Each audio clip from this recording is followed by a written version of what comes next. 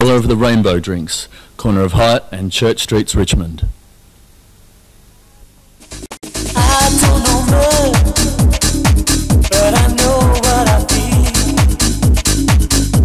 There's too many people fighting, tied to it. I don't know more, but I know what I see. There's too many people crying, washed out to sea.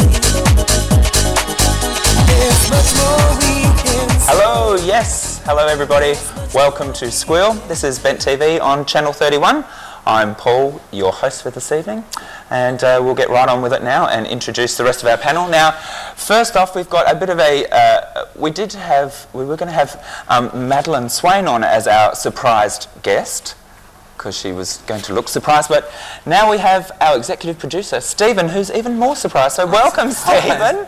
You had no idea you were going to be on the panel Walked in today. off the street and straight on TV. So that's what can happen if you come and be a Bent TV volunteer. You can walk in off the street and come and sit on and help make television.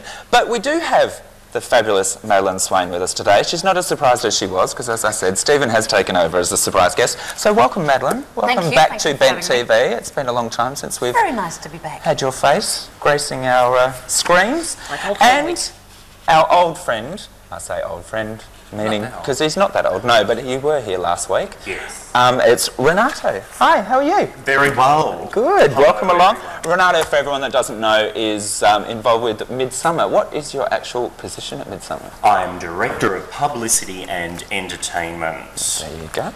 And there is one other surprise guest, isn't there? The little... Yeah, sorry. The queen of all, Miss Surprise Zena! guest. She's She won't be very saying much, special. but she No, did want to come today. because she hasn't been released She's to here. say anything. She's only here visually. Just so to she's make an going to impression. join Is us that today. from a toy shop or is that like from the Xena fan club I or think- something? No, this was from a very specialist collector's catalogue. Very special, so she can sit there. She's insured for millions. Sorry, Paul. That's okay. It's nice to have Zena along. All right, Renato, first we're going to have a little talk about what went on. We had the starting of the Midsummer Festival. Yes, This it weekend. kicked off on Saturday night with the fabulous street party, which was on down at Commercial Road in South Yarra, Paran. Kicked off at 5 p.m.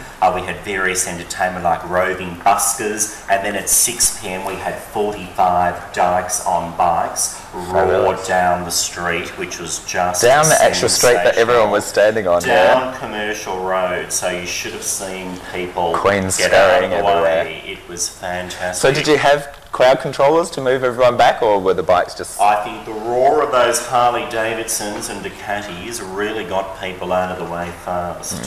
the thump of a Harley always gets me moving pretty quickly. And I think we've actually got some footage here, so we might have a look at that straight off, and then we'll come back and have a bit more of a talk about what happened. We found culture, and here we are with Carlotta and the fabulous Miss Millie Minogue. Say hi, girls. Hi. Now, the complimentary Bent TV vodka shot, yeah? Say ah. And one for you.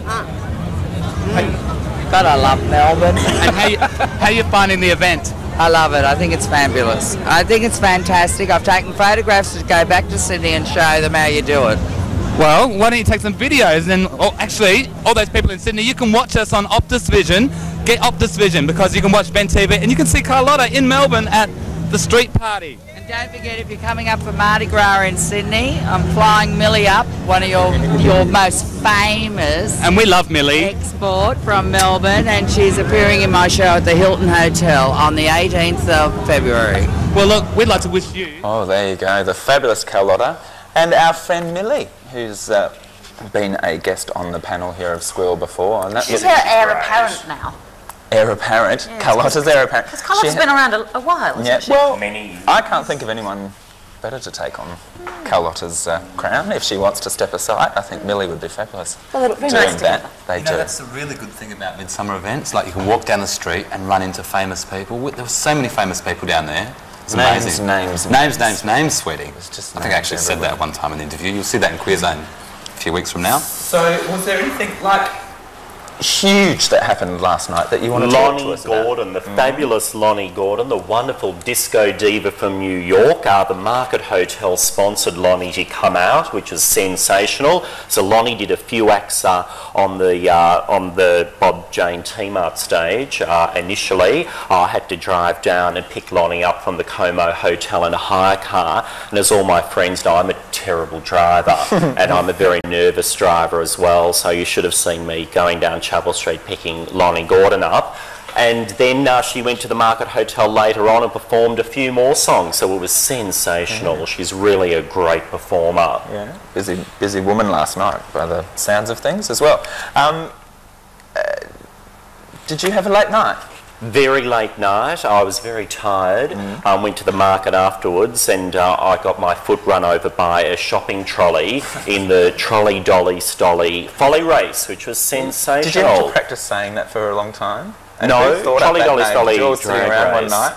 That's Susie Wicks, the street party coordinator. Yeah. She thought of that, but that was a sensational event. You would have seen it, Stephen, where we had about 8 contestants. We had drag queens, a couple of guys, a marching girl as well, 2 marching girls who had to wheel their trolley around Commercial Road. It was like a combination race and scavenger hunt. They had to pick up a serviette from the Blue Elephant, a coaster from the Market Hotel, a tyre from Bob Jane Team Arts, put it all in their trolley, like these drag queens in their high heels and feather boas, and the tram tracks. Quite a nasty combination. Absolutely. And a bit of rain as well, didn't yes, it? and the rain, so the track was a bit slippery, and they also had to get a handful of charcoal from the Exchange Hotel, which everyone knows had a bit of a fire, so people were actually coming back with handfuls of charcoal. Yes. How frightening. Yeah. It's like the Berlin Wall, grabbing a piece. It is. For memory's sake. The Berlin Wall, the Exchange, the Berlin Wall, the Exchange. In the annals of history. The Exchange is a bit of an icon. It's a bit of an annal. I mean, it's been around for a while. Yes. I'm sorry I didn't grab a bit of charcoal now that I think about it. And it has kept people out. And divided. Yeah. Is that a good thing? Is that a good thing? Well, I don't know. So what happened now? I've missed the news this week. I've sort of been spending a lot of time in. Now, what happened to the Exchange? Well, apparently a cigarette butt landed on a sofa just shortly after they closed, or around about the time they closed, and then next minute, poof, so to speak. A friend of mine was actually at the Prince of Wales. Hello to Ruben Barenberg and Danny Nong. I'm sure you're watching. You've got very clear reception because you're close to the television transmitter. He was down at the Prince of Wales Hotel and there was a blackout. They lost electricity at, I think it was about 10 o'clock, so they left and said, where will we go? We'll go to the Exchange. Then they were there half an hour and they're having a drag show at Disco Inferno, and suddenly the manager is saying, everybody get out, there's a fire. So they left that as well. The number that was on the show. Yes, apparently so. They were going to go to the Peel, but they thought they'd just taken it over the top, I think. So is this suspicious circumstance that there's a blackout in one venue and a bonfire in the next? And it wasn't Friday the 13th, either was it? Because Friday was actually 14th, yes. Look, can we just say, send our condolences to the Exchange staff and Kevin Atwood. Look, it's a real tragedy that this has happened. We just hope that you get things back together and, your eyebrows grow we'll back. support you when you get back in action. I believe you're opening again on next Friday.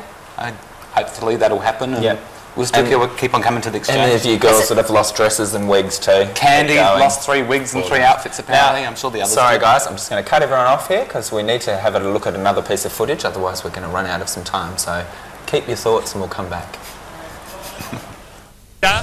Fine, I'm having a wonderful time. Good to see you got your face happening again. I love your eyelids, they're gorgeous. Oh, thanks. A bit of peacock blue, matches the headdress. Oh, wow, yeah. It goes all the way up to the sky. Yeah. The wind's taken off with it a few times, it's heaven. But peacocks don't fly. I do. Flight Paris, Flight Rita. I did that last time I called you Rita. Oh, I know, that's all right. Did you see yourself on telly? Yeah, I did. Did you enjoy it? Oh, yes, I always love my own image. And do you watch Ben TV? Yes, I do, of course, every Monday. At 9 o'clock, what's Ben TV? You can see Paris and Rita and Candy and Barbara and all of them here on Ben TV. You must watch out for Paris tonight. I spent days on her outfit and she looks fantastic. Where is she? Well, she's making a late entrance. She's always like that. Fashionably late. You know, you're such a talent behind all the costumes. Like, I've seen some of the costumes that come out on stage that you've been sitting there at the sewing machine sewing away. Bloody hours of it. It's ridiculous. Well, it's a credit to you, and I'd just like to thank you. I used to love it. I hate it now. Sitting at that fucking sewing machine. But anyway. Well, look, when you've got a talent, you've got to work it, I say. You get it done. Get the job done, you know. Well, look, I hope you enjoy yourself. Have a happy midsummer. I will. Happy midsummer to all Bent viewers. Oh, there you go. That looks like it was a lot of fun, Stephen. Hobnobbing with the celebs, I love it. Just love it. Yeah, and you had a good night? That was outside night? the market, actually. It was so crowded and it was so hot. All I wanted to do was have a drink, but of course I couldn't because I had to. No drinking on the job. No. Did the moisture put people off? It wasn't raining heavily. It was only like little tiny...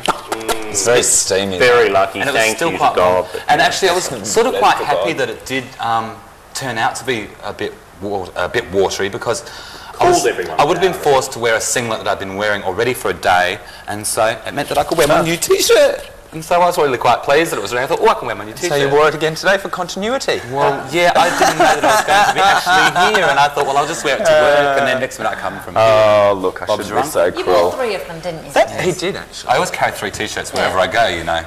Very wise.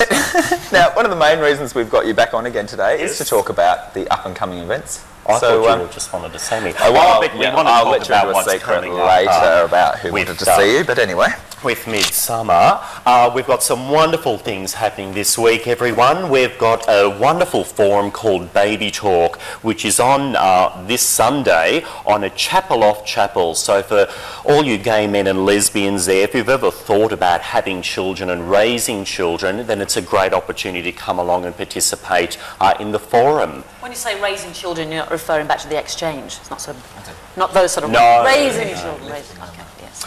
So the other thing we've got on is the mass debate, which is on at the National Theatre in St Kilda, and the topic is, it's what's on the outside that counts. So that's on at 7:30 p.m.